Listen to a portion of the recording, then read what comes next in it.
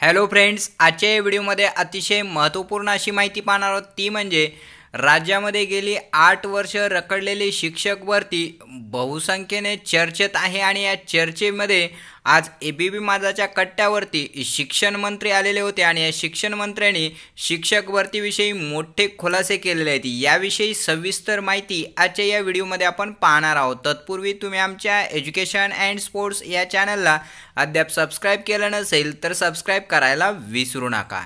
लक्षात ठेवा मित्रांनो, थोड्याच वेळापूर्वी जी शिक्षक भरतीबाबत किंवा शिक्षण मंत्र्यांची महापरीक्षा या चर्चेमध्ये सहभाग घेतला होता आणि या चर्चेमध्ये आपल्या शिक्षक भरतीविषयक प्रश्न विचारला गेल्यानंतर या प्रश्नांची उत्तरं खालीलप्रमाणे मिळाली।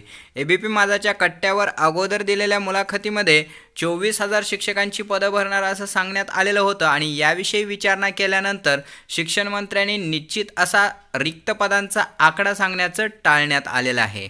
त्यांनी रिक्त पदांची संख्या ही 12, 14, 18 किंवा 20 अशी असू शकते असं या ठिकाणी सांगण्यात आलेलं आहे आणि रिक्त पदाची आकडेवारी आल्याशिवाय मी आकडा सांगणार नाही असंही या ठिकाणी सांगितलेलं आहे। त्याचबरोबर त्यांना विचारण्यात आलं, शिक्षक भरती खूप रखडलेली आहे आणि या शिक्षक भरतीविषयक बरेच लाखो DTED BEd बांधव प्रतीक्षेत आहेत आणि हे प्रतीक्षेत असलेले उमेदवार ट्विटरच्या माध्यमातून त्याच पद्धतीनं विविध माध्यमातून समाज माध्यमांसमोर प्रश्न मांडत आहेत किंवा भरतीविषयक न्याय मिळवण्याचा प्रयत्न करत आहेत।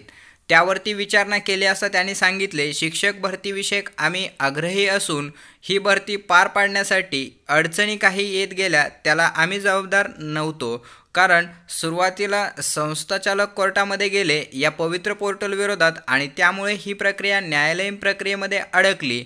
न्यायालयाने निकाल दिला, त्यानंतर ही प्रक्रिया होईल असं वाटलं होतं, पण त्यानंतर मराठा आरक्षण लागू झालं, त्यामुळे मराठा आरक्षणानुसार रोस्टर असेल किंवा बिंदू नामावली कंप्लीट करण्याचं काम झालं, त्यामुळेही विलंब होत गेला आणि आत्ताच सर्वात मोठी बातमी हाती येते ती म्हणजे या नोकर भरतीमध्ये म्हणजे शिक्षक भरतीमध्ये 10% आरक्षण म्हणजे सवर्णांना आर्थिकदृष्ट्या दुर्बल घटकांना जे आरक्षण देण्यात आलेलं आहे केंद्र सरकारने, हे आरक्षणसुद्धा या भरतीमध्ये लागू होणार आहे। त्यामुळे आत्ता जे रोस्टर मराठा आरक्षणानुसार तयार झालेल्या या रोस्टरमध्ये सुद्धा पुन्हा एकदा बदल करावा लागणार आहे आणि 10% आरक्षण यामध्ये लागू करावं लागणार आहे अशी मोठी घोषणा या ठिकाणी शिक्षक भरती संदर्भात केलेली आहे। म्हणजे 10% आरक्षणासह ही रिक्त पदांची जागा किंवा अहवाल येणार आहेत। त्याचबरोबर ही भरती प्रक्रिया केव्हा पूर्ण होईल असं महत्त्वपूर्ण विधानसुद्धा या ठिकाणी विचारण्यात आलेलं होतं। त्यावेळेस त्यांनी सांगितलं की ही लवकरात लवकर पूर्ण होईल, मग आचारसंहितेपूर्वी पूर्ण होणार का असा प्रश्न विचारल्यानंतर शिक्षण मंत्र्यांनी सांगितलं 5 मार्च पूर्वी ही शिक्षक भरती पूर्ण करणार असल्याचंही त्यांनी सांगितलं। त्याचबरोबर ही शिक्षक भरती प्रक्रिया पवित्र पोर्टलच्या माध्यमातून पारदर्शकपणे पार पाडण्यासाठीही आग्रही असल्याची भूमिका शिक्षण मंत्र्यांनी घेतली।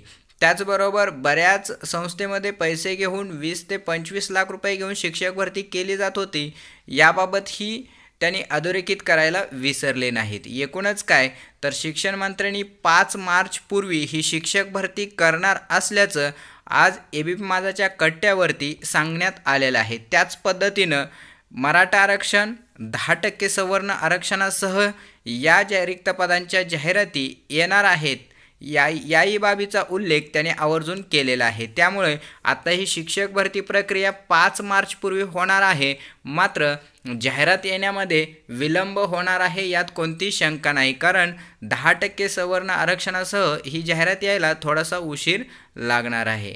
अधिक माहितीसाठी तुम्ही आमच्या चॅनलला अद्याप सबस्क्राईब केलं नसेल तर अशाच प्रकारच्या नवनवीन अपडेट्स मिळवण्यासाठी सबस्क्राईब करून बेल आयकॉन प्रेस करायला विसरू नका। धन्यवाद।